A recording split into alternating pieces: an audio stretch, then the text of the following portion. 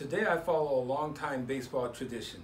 I tip my cap to the greats of the Negro League in celebrating 100 years. This is an extra special time for me because my dad played for the Negro Leagues back with the Birmingham Black Barons from 1944 to 1948.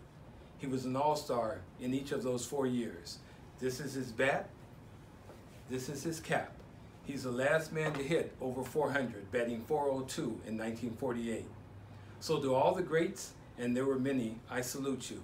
Now more than ever before, we need to remember you. We need to admire all you accomplished as players, but more importantly as men. Your stories and accomplishments will never be forgotten. Congratulations, 100 years. Now that's pretty special.